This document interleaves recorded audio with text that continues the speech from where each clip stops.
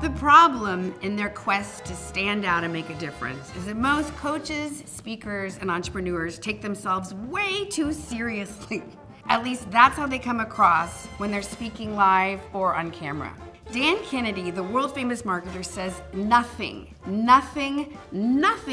gets the audience on your side better than humor.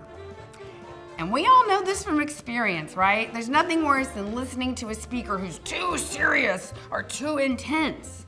The impact of their message gets lost, and we tune out from boredom.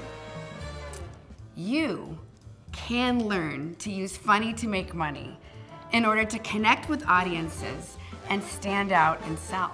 You can learn to lighten up, to cultivate your charisma, and to captivate the crowd.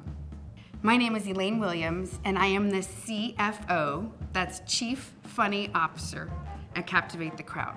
And I love humor because it gave me a career, and it helped me lighten the heck up.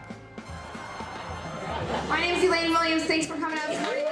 When I first moved from Texas to New York City to pursue acting, I could not get booked for a single gig. It seemed like every other actor in all of New York City was on Law and Order. I was more like, ma'am, can I take your order? I was running around auditioning. The casting directors wouldn't even look at me. I was too serious. I was too insecure. I was too intense. If they had been making a movie about my life, they would have picked somebody else to play me.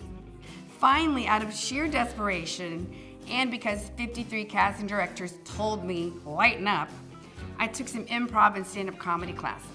Not only did I lighten up, I found I had the gift for humor, which I didn't even know I had. I went from being invisible to performing for America's Got Talent, HBO, Saturday Night Live. I did the TV networks. I did New York City comedy clubs, universities. I was featured in the New York Times. I had finally found my funny, and funny money became my livelihood. So if I can go from don't call us, we'll call you, to being a sought-after coach, speaker, and entrepreneur, you can too. Now, I'm not saying you need to become a stand-up comedian. I'm inviting you to put more humor into your speaking presentations and on video. You should be using humor to connect with audiences, to stand out and sell. You can be using humor to influence, to motivate, to get audiences to take action. You should be using humor to lighten up, to have more impact with your work, to have more energy. When people laugh, they feel better. And when you can make someone else chuckle, they unconsciously associate good feelings with you. You should be using humor when you tell stories to build rapport and trust. And nothing builds rapport and trust faster than humor. Why is humor so effective? Because it's so much more than just entertaining. Because it's about our shared humanity. The good, the bad, and the ugly.